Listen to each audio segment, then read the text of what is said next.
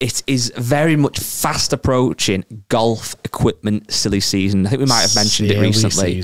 We have had to sign some embargoes to some brands. You don't even know we've done this, but so we've gone over this before. But so if you've signed them and I've not, it's all right for me to talk about absolutely. it. Absolutely, I'll go to prison.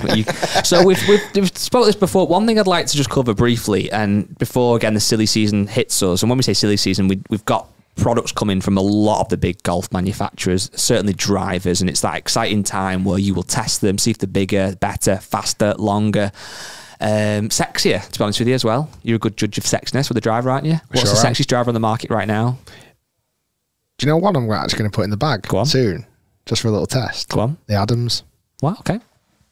Yeah, good personality, not the best looks. But yeah, we obviously work very, very loosely with golf brands. So they will send us the product. Sometimes we buy it. It depends on what the product is. They will tell us about it ahead of launch and send us samples so that we can then review it and get the video ready for when the embargo lifts. And that really is where the relationship ends. So it's very, very simple. If you say a driver is rubbish, you say a driver's rubbish. If you say it's great, you say it's great.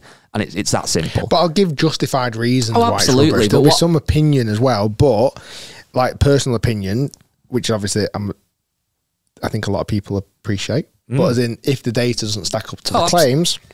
I think one of the things that we don't get anymore, but used to when the channel was much smaller, was people, and I understand this, would think that because you're getting the driver free, that you're going to give it a great review, because to most people, and understandably, if you've got a free driver that's worth 500 quid, that'd be unbelievable. But to you now, and this isn't a bad thing to kind of admit, getting sent golf equipment, as fun as it is, the novelty sort of just worn off, hasn't it? Like if you test, if you test a driver now and it's all right, and you give it a fine review, it doesn't mean you can put it in the bag suddenly because it's exciting. It just stays in the storage cupboard. Exactly. So we keep it further testing. I wouldn't have had that Ping driver in the bag for so long, or I've had clubs in the bag for so long, and I've tested ones in between that. Like, I think when I very first started testing, I was a bit of a magpie and got attracted by nice new shiny things. But obviously, as time has gone on, a little bit more realistic with club expectations and how they perform. Well, the way I sometimes say it to people, obviously I'm lucky that I use some of your bits or whatever, but like, not this happens very often, but if I've got a good round of golf going and I get to the 18th tee and I need to hit my driver, I stand over that thinking I need to hit a good drive. I don't care if my driver's 3 years old, 5 years old, or came out last week. It has to be a driver that you trust. And that novelty, as nice as it is to put something shiny new in, it does wear off if it's not performing. Just on that, in a video we're going to be filming this week, I won't kind of say when and where, I'll keep it a bit secret, but Ping Golf are launching a new service. I won't say too much about it, but it's basically the absolute ultimate fitting for a putter. Ping were launched as a putter brand, were known as being the best putters for a long time.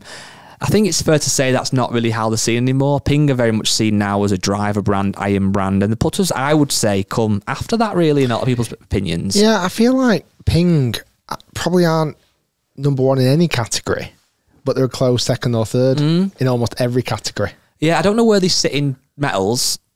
I think they're up there, but it could be one. I don't know, Callaway, TaylorMade. You've got obviously a few big brands, haven't you? That's what I mean. But Ping don't really dominate any particular category, but they're very, very, very, very good in everything, aren't they? It's good. And I remember when, again, we started the same kind of era in 97. Ping putters, the answer putter was the absolute one. It was Scotty Camerons were nice. Scotty Camerons were starting to really gain more prominence as well. And obviously with Tiger in 97 or whatever using one, they really kind of went off from there. But this experience, you are going to get fitted in this really kind of in-depth way for a Ping putter that can then be customized. And you're going to review the kind of whole process, and you will tell it warts and all. It's a very expensive process. We'll come into all that in the full video of how much it costs and what you get for that. I did want to ask you, do you get the putter for that price? Yes. All right, I was going to say, yeah, the putter wasn't included. Well, I know the price, but it's a lot of money. Okay, so we'll unveil a bit more of that in next week's podcast. Yeah, so it's exciting to see what it's like. But we are making a main channel video for that as well. This is why I know videos hopefully should be good videos, and when we are genuinely excited to see what's going to happen, whether that be testing a legal golf club or whatever it looks like. With this, I'm excited because, again, the price is extortionate. To know what level of service do you get? What is that finished product going to be like? Will it improve your game? And obviously, Ping and brands that do these kind of things know that they're going after a tiny, tiny, tiny percentage of the market. Most people would never in the million years dream of spending this amount of money to go for a club fitting. But for those few percent who do, either multimillionaires or people who just absolutely love golf more than anything, is it worth it? Time will tell. It's exciting.